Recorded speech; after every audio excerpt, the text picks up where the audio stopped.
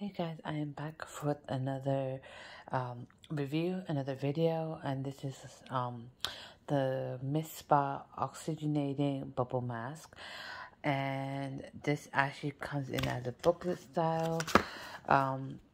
So this is what it was inside, and this was what was inside of it, and so yeah. So anyways, this is supposed to help with the dull, tired looking skin. It's supposed to revitalize it. And here at the back, it does mention that you do have to cleanse your face, meaning wash it, dry thoroughly, open the pouch, and apply mask to the face with a thin, even layer. Avoid eyes and lip areas. Relax for 20 minutes while the mask gently bubbles and does its magic. Then rinse the face with water and pat dry. Now, it kind of is pretty, it's kind of thick when you open it and apply it to your face. You do start feeling the bubbly sensation coming to your skin within a minute or two, so it doesn't take that long. Now when you do wash it, that gel type mask is still there, so it does take some time to come off because the concentration, like I said, is kind of towards the thicker side. The bubbles, however, does wash off right away. When I did wash it, before machine washing it, when I did apply it, I didn't really get any negative reactions from it. Like in my previous 2-3 facial masks I have mentioned, I did say that my skin for the most part was not doing pretty well with the face mask, because either my face just had this weird feeling on my skin, or just in general, it would just get really red, even if there was no weird sensational feeling on there. There was just some kind of feeling that I would always just get on my upper cheek area, like my cheekbones, I would say. I don't know.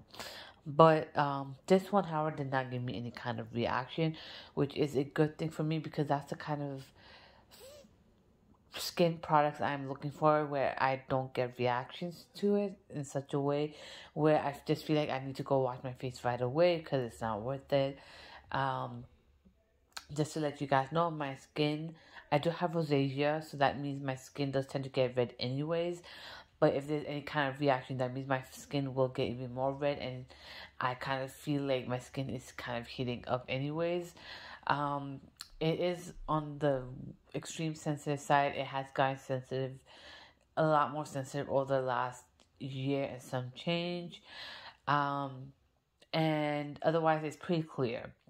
Like, I don't have any acne or nothing like that. So that's how my skin is. So now moving forward, I washed my face.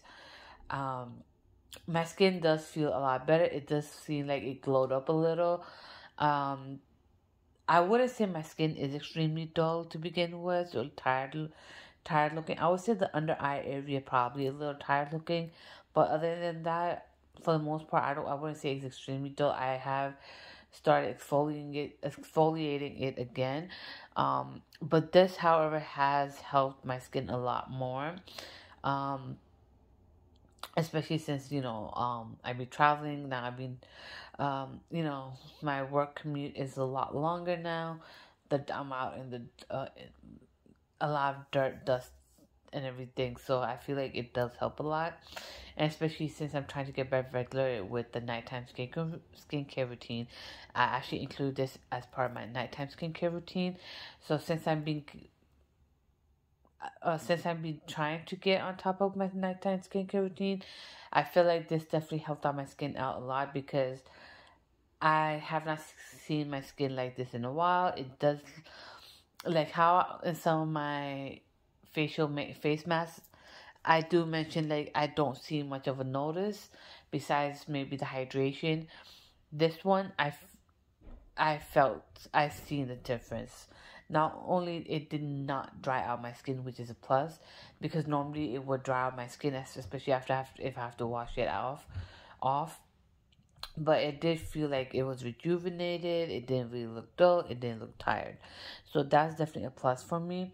And then with my regular skincare routine, I did not get a reaction either again.